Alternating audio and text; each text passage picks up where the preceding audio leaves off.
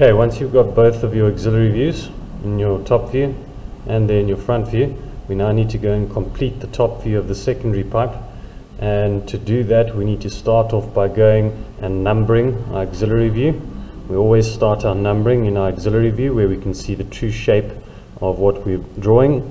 So I'm going to use letters and I'm going to label each of the corners, and then I'm going to transfer that labeling into this auxiliary view. And in this case, because I know point D over there flops up and over this XY line, I know that point D here will be the first point I'm going to see on the front part of my top view. So this will be point D, and point B will sit directly behind it. And then from our top view, from our front view over here, we can see that point A here will be right at the very top. So it's the first point you would see from the top view, which means that that over there is going to be A, and this over here will be C. Now that you've got that labeling complete, now we go and take the points from your front view and project them down into your top view.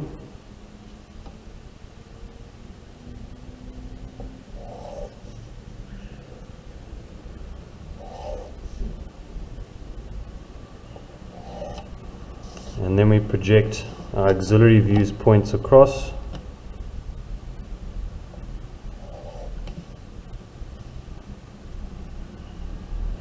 And then we simply line up our labels. So if we take point B, line it up with point B coming down here from our front view, then that over there will be point B.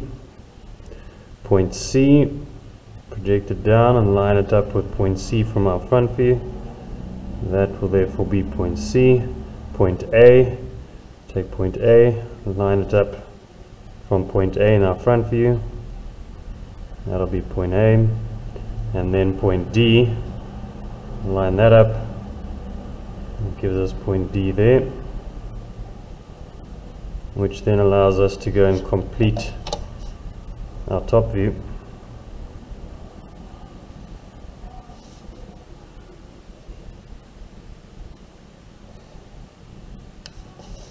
By simply joining each of the points that we've now found.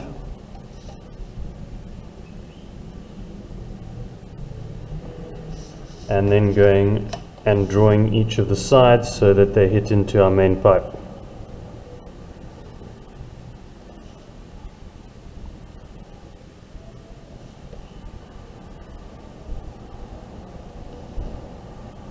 And then of course we don't draw point C because point C is at the bottom of the shape and would be hidden detail.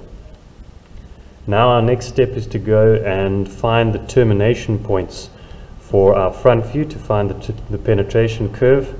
And our termination points are where point B would end over there, where point A would end over there, where point D would end there, and then point C at the bottom ends in the same place as point A. We need to project each of those termination points up and into our front view. So we take the termination point to point A, and you'll see that that is directly in line with the side of our front view there, of the main pipe. And then we take point B, and point B and point D should be directly in line with each other. And if we project that up into our front view, that line will then be for point D and for point B.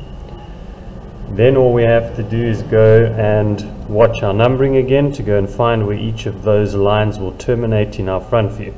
Because we've now projected each of the termination points up into the front view, we just need to go and plot them in our front view.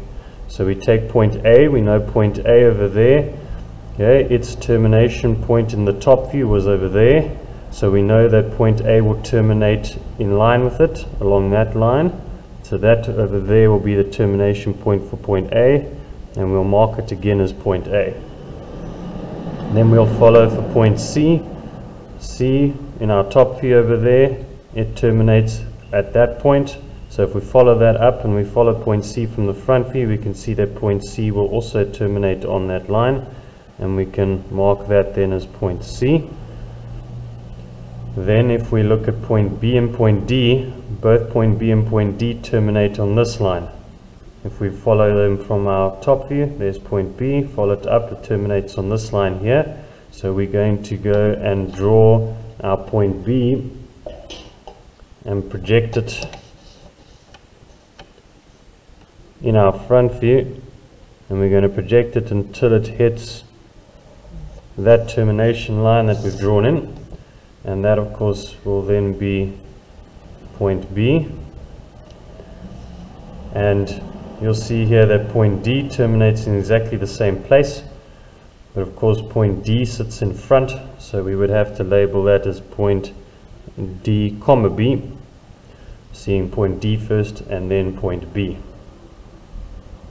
Now if you have a look carefully at the top view of this main pipe, you'll see that the center of our secondary pipe is directly in line with our main pipe, and the corner of our secondary pipe hits into a corner of our main pipe.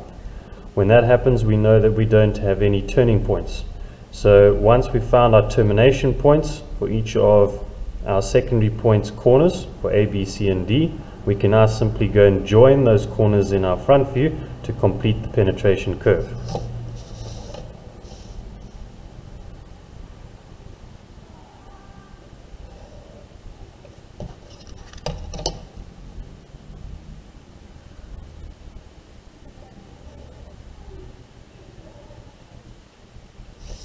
Then of course, because our secondary pipe has come and hit into our main pipe and created a hole in it, this inner line over here gets left out.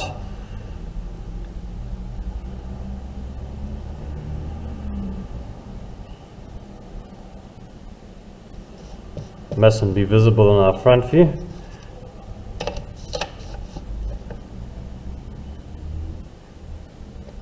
And that then completes the front view with the penetration curve of the secondary pipe hitting into the main pipe.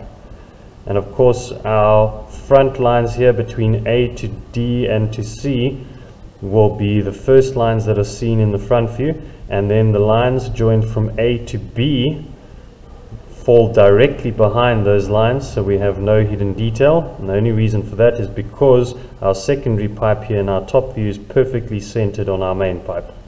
If that was offset, if those two centers didn't line up, then we would find hidden detail in this front view.